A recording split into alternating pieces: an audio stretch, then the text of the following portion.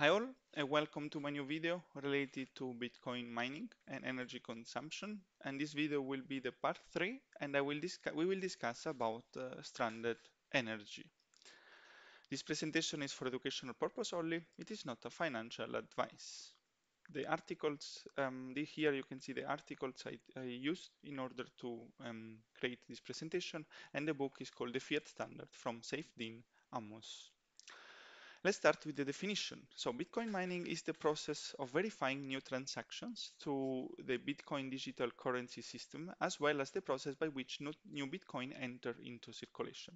In particular, every 10 minutes, a new block is created and miners spend energy in order to find a hash, that is lower than the target. In this presentation, I will not go into deep on how Bitcoin mining works. I discussed about this in the video, the blockchain, and I also made 15 videos with the 15 steps in order to understand the blockchain. You can refer to that to understand more Bitcoin mining in the deep. The higher the difficulty adjustment, important is the higher the difficulty adjustment it is, the more energy is needed. But important to highlight, the amount of energy required is independent from the amount of transactions. If you hear someone pointing out that the energy used per transaction of Bitcoin is XXX, whatever, this person has literally poor knowledge about Bitcoin mining. I strongly recommend you to not to listen to him because he has a big lack of knowledge. He cannot have an educated opinion on Bitcoin mining with this lack of knowledge. Let's now discuss about energy. So before, let's discuss also about the two biggest misconceptions in the around Bitcoin mining. First is Bitcoin mining consumes too much energy. Second is Bitcoin mining is bad for the environment. Both these statements is the common narrative nowadays, and the financial world believes it, and the environmental world believes it as well. But they are false statements and reasons because superficially both statements seems to be true. And in order to debunk them, a lot of studying and knowledge is needed to debunk them. And mostly no one barely bother of this. People hear that Bitcoin mine consumes too much energy, and then they keep going saying this narrative. But as said, this is not true, and we will deep dive in this presentation. We also deep dive in the previous presentation related to excess of energy and how Bitcoin mining is helping to stabilize the grid. In this presentation, we will discuss about the stranded energy. Let's discuss before, as we did in the previous videos, about energy, in particular about the concept of energy. In fact, a common misconception about energy is that it is scarce and limited. In the popular imagination, the Earth has a limited supply of energy that humans consume whenever they hit or move anything.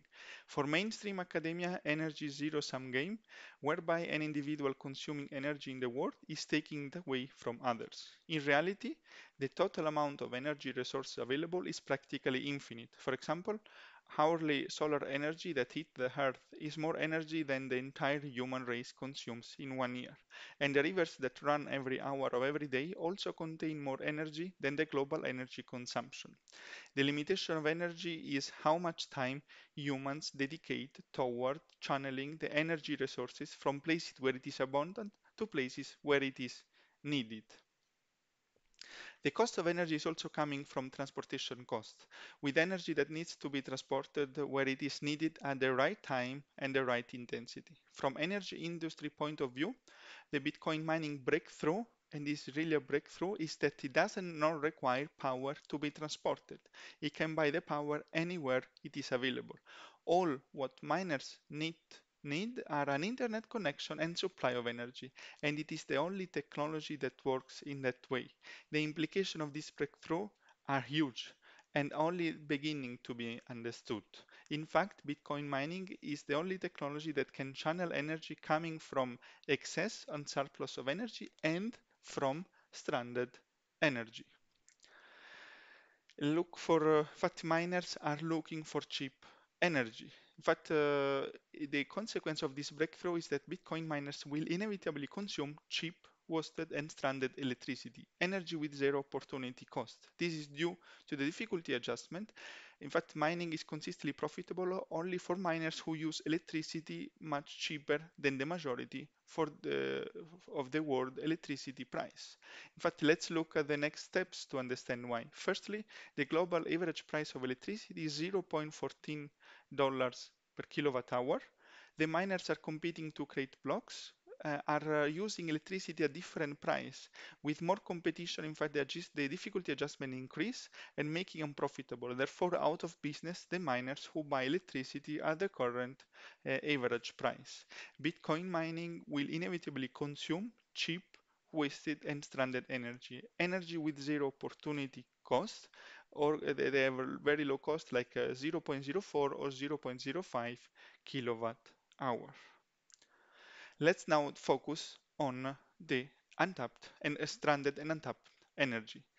After we discussed the excess of energy, discussed it in the previous video, in this video we will discuss about the second type of cheap energy, untapped energy assets that haven't been yet harnessed, called also stranded energy. So it's the same, untapped or stranded. Examples are geothermal energy from volcanoes, mountainous with rivers, sunny regions, and wind regions far away from any town. In fact, so far, to be profitable, energy must be transported for maximum 500 kilometers. Bitcoin mining is the only technology that avoid transportation costs. And Bitcoin mining can channel energy around the globe, energy that otherwise would be not be possible to channel. And this is again a big breakthrough. On top of excess of energy, a surplus of energy, because Bitcoin mining is just a competition of 10 minutes and you can mine 1 hour per day, different hour, no problem. Only technology.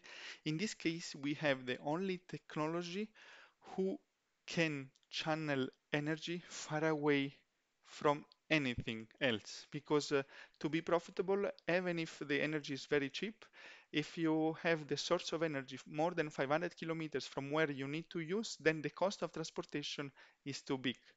And Bitcoin mining is the only technology that remove the transportation cost and make this this use of energy possible. And so Bitcoin mining is adding energy to the total energy of the world.